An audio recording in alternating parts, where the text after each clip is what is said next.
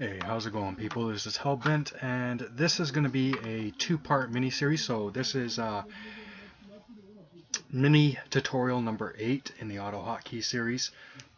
This one we're going to be looking at how to suspend hotkeys as used in AutoHotkey. So specifically, we're going to be suspending the hotkeys that you create throughout your script. And then in the second part, or mini tutorial number 9, we're going to look at how to do it for other applications. So, for example, Windows or things like that. Okay, so let's just go into it. The first thing I'm going to do is I'm going to create a couple of hotkeys.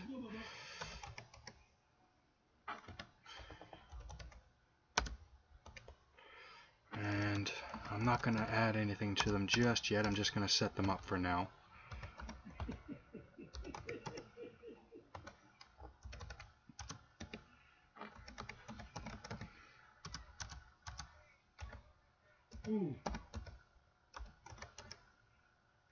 Once I'm done this, I'm going to have to collect my bearings for a second. I don't think, it's hard for me to think about the things I want to cover while I'm typing, so it's best that I just get it out of the way now and be done with it.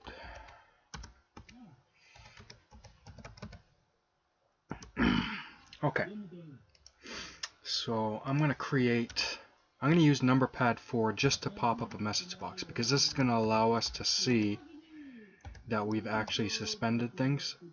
And we will say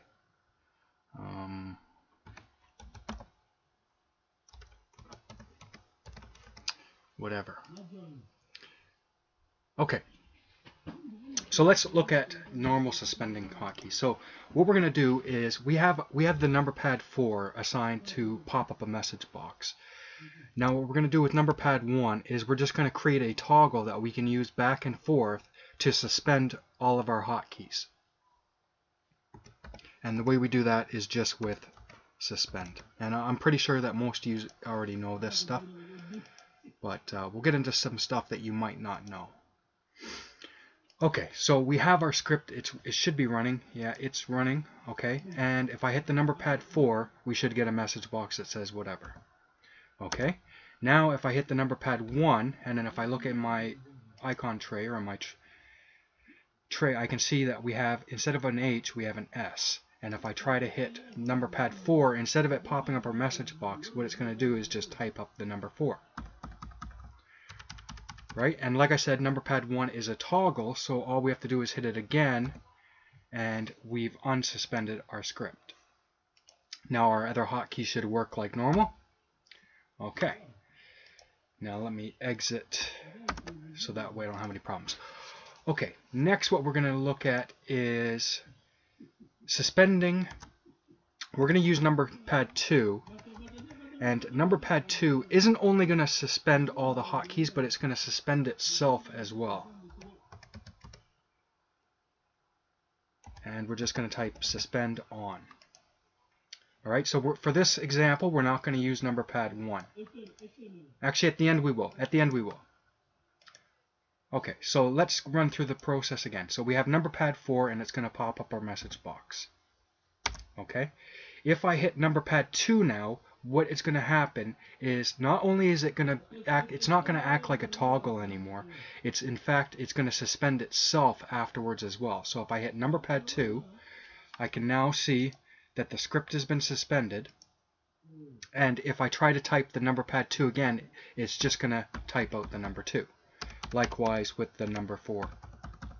And we can go back to use number pad 1 again to unsuspend all of them because it's a toggle. And we will get our message box again. Okay.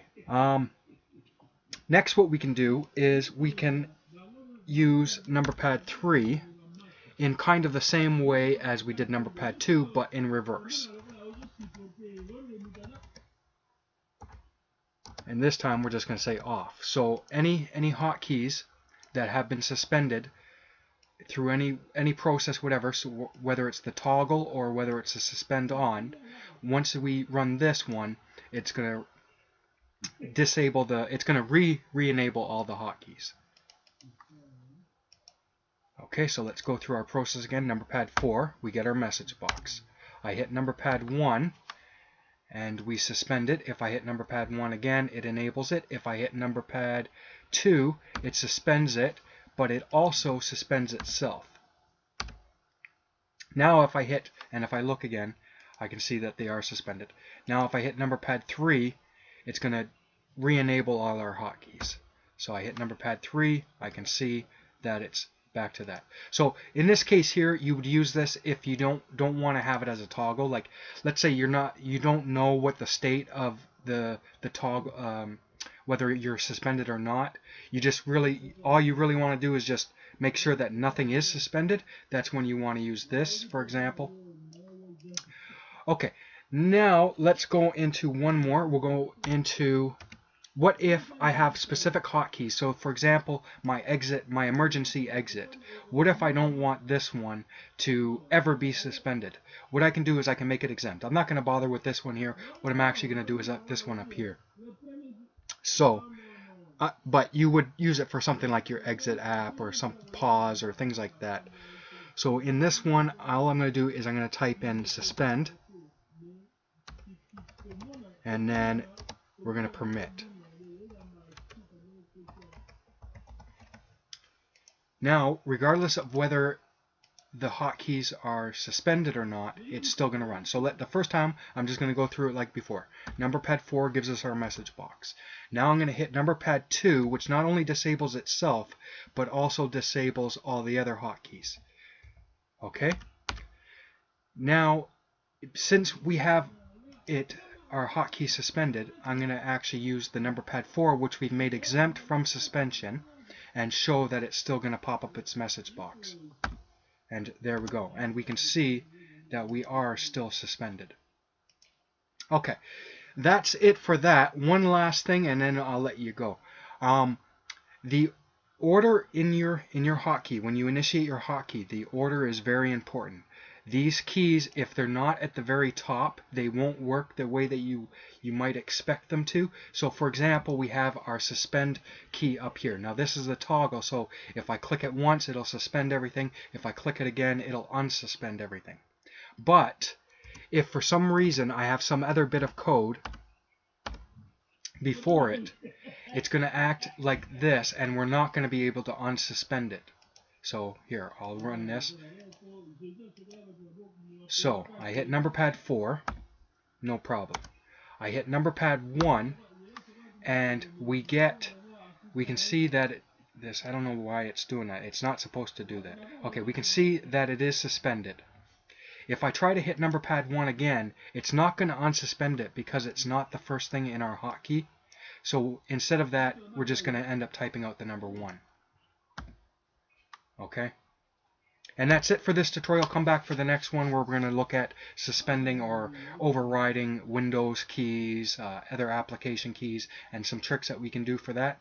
Alright, have a good day, and I will see you on the next one.